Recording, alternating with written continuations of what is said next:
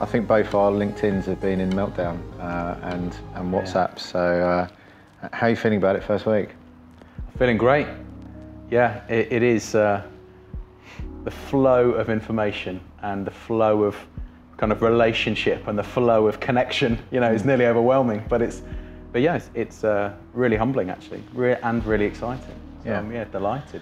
I think everyone's been looking forward to this week, so it's great to have you here, Jason. And Thank I you. think one of the reasons we wanted to do this was just to bring the blog to life a bit from both sides. Obviously, you've moved on from a great business and joined another great business, if I do say so myself. And this has been a decision that has always been in the back of my mind really since I started S&S. So, you know, I do know that I'm a founder entrepreneur first and a CEO second. So, you know, the first 7 years S&S needed the founder, it needed entrepreneurial spirit, it needed that startup sort of CEO mentality, which it absolutely got in spades. And it's been an amazing 7+ years.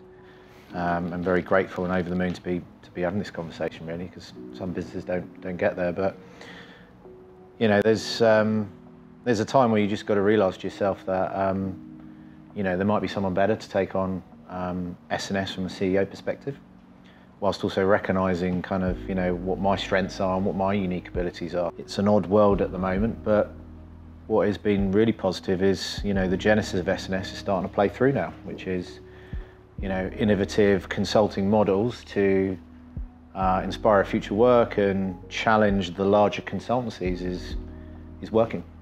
So I've never wanted to be someone who would be a part of the problem. I'm over the moon, we're here.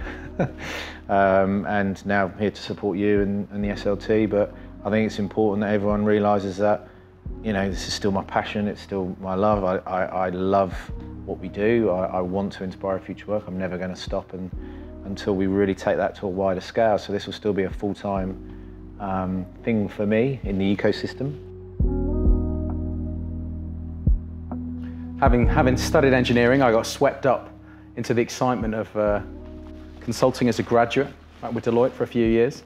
And I think, you know, some of the larger organisations have quite a big turnover in those early years, and, you know, sort of scratching my head and looking around. And I left to join you know, one or two of the best people that I'd worked for at that stage who were starting a new business, you know, which was Morehouse Consulting, where I've been for 18 years, and that was a total startup. So for me, there's really 3 stories, I guess, in there. There's a kind of consulting story, and I've had the privilege to work with some of the world's largest organisations, and you know, with leadership teams, talented people leading those organisations, to work with them, to learn from them, and to learn how to build and grow significant, you know, size consulting teams to take on big challenges. Some real highlights there, things I'm really proud of. You know, running the largest airline integration in UK history, you know, with British Airways and BMI, and you know, being involved in the vaccines deployment. So that's a consulting story, and then there's a commercial story, I guess. You know, in any growing business,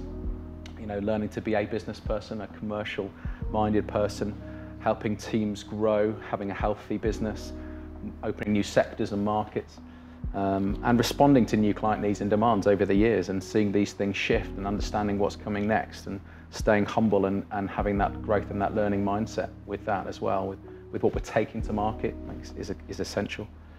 But also the third story, I guess, is leading a business. And I've had the opportunity, feel very fortunate to be involved in basically every aspect of a professional services firm that's healthy and alive and growing, and I've absolutely loved that, and particularly leading people, working with people, excited to be around talented people, you know, and trying to continually bring people into the organisation who are better than you, you know, at whatever it is that they do, and you know, be amazed when you can set the conditions right, you can set them up for success, give them what they need, and kind of watch them fly. And I think that's the biggest probably sense of pride for me over the years. So super excited about S&S. There's something a bit magnetic here, and something exciting, something fresh. There's something that, you know, you can almost smell it in the air, and you know, in no small part, Pat, this sense of momentum, this sense of adventure. You know, this comes from you, from your leadership, and from the senior team here. And I think in my conversations that, you know, as we've had together, many of them that have moved from that's interesting to that's quite compelling to, crikey, could I even put this down? Could I turn this down? You know, it's a rare bird to find someone who has gone in as, you know, the first employee really, to a very recognised consulting firm, Morehouse, which I always admired as, you know, an organisation that, you know, actually really implements real transformation, and I've always watched the growth from afar. And finding someone who'd been at the start from almost like the first package of work through the different machinations of, you know, the founding team, the seed team, crossing the desert when you're too big to be small, too small to be big, and everything that comes with that. So the experience, the tenure, you as an individual, your background, your values, your leadership style, it was kind of a home run, which I never thought I'd be able to tick all of those boxes. Now, as I said, I have interviewed well over maybe 200 people over the years, you know, heads of consulting, potential CEOs, you know, potential people that I felt could take this idea to a bigger, grander scale. And, you know, in the process, I some really ready-made CEOs that had, you know, would have guaranteed us huge success, guaranteed, straight away, but would have ruined what S&S stood for. It's a remarkable thing to be serving a range of talented people in complex organisations that are affected by everything in the sweep of, you know, socio-geopolitical, you know, influence, the rise and the fall and the seasons and the technologies and the evolutions. So it's a compelling environment. So I think you have to love that. I think you have to love the challenge. You have to be curious. I think you have to want to understand, to build careers in serving in a professional services context, you know, these clients and these people and these organisations. You have to be curious in where those things are headed, what really drives them, what does success mean for them as individuals, as organisations, and in the context that they're in.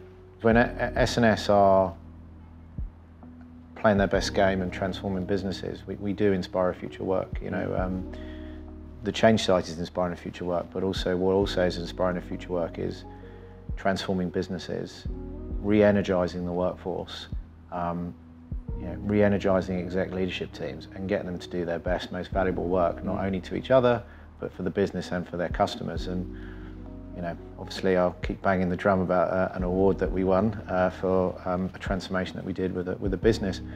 But what was amazing for me on that was, you know, two or three of the exec got headhunted on the success of that.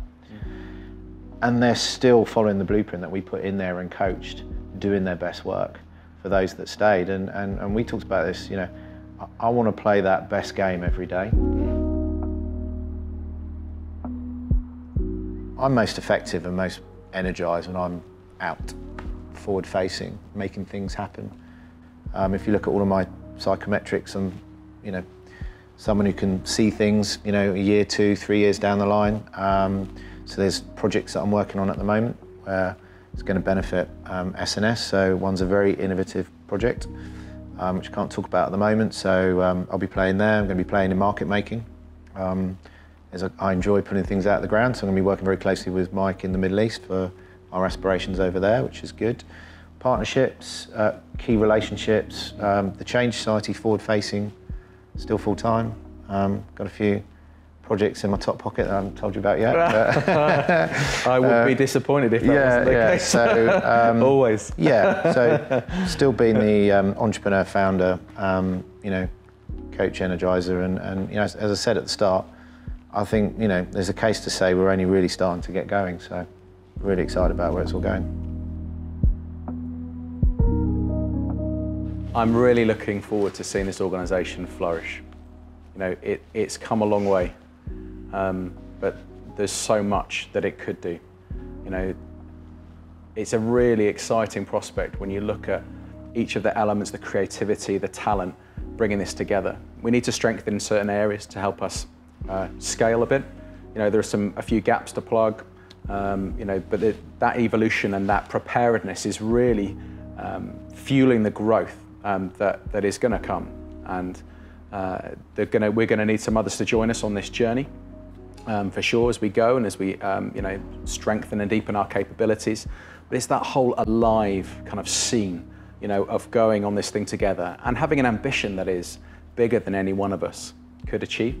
And that's when you get a real sense of satisfaction, a mild disbelief, you know, looking back that you've come so far as you have, and to do it in a way that's fresh. Again, coming back to what makes this organisation different and what delights our clients. And yeah, there's something special there that I'm really looking forward to working with.